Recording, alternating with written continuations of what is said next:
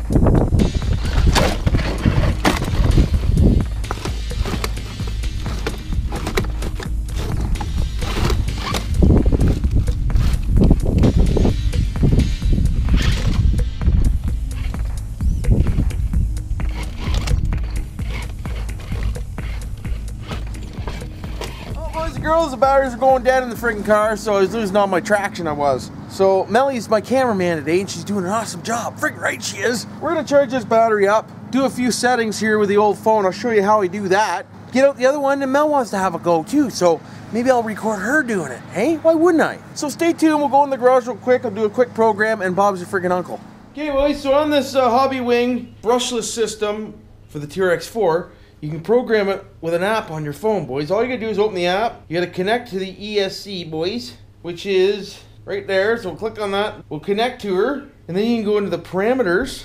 Once it connects. Parameters of the car. Loading data, boys. Ain't freaking right it is. Can you see it? So we go into here, and right in here, you can see all your different settings you can. So my drag brake is at 90%. So let's go to a hundo, so she stops, boys. And drag brake level 4 is recommended. Throttle rate, 9. Let's go 5 recommended, because what was happening is I was giving it throttle and it wasn't sending voltage. So we'll save that for now. There you go. Successfully saved to the ESC, boys. Friggin' right it is. So we're running the 2300 kV motor. We want it to go forward. 7.4 volts going to the old steering doodad. And everything else looks friggin' mint, boys. Friggin' right. So there you go. That's all there is to do. A program on that. So now we can shut that, and now we can see if it actually worked, boys. It's pretty neat the way this thing programs, I'll tell you. It's one thing I do like about this brushless system. It works really good. It does. Feels pretty good. Drag brakes come on pretty good. See if the torque's any better. Oh, we got a skipper, boys. We got something skipping in the rear end, we do. Looks like we took out a hex nut, boys. Yep, we did. We took out a hex in the old back tire, so we're gonna have to take a look at that. But the problem I was having over there is when I just wanted real low speed, she wasn't sending the voltage, but now look at her. Oh yeah, she got a lot more torque now, boys. See the skip at the back? We gotta fix that, like pronto, eh?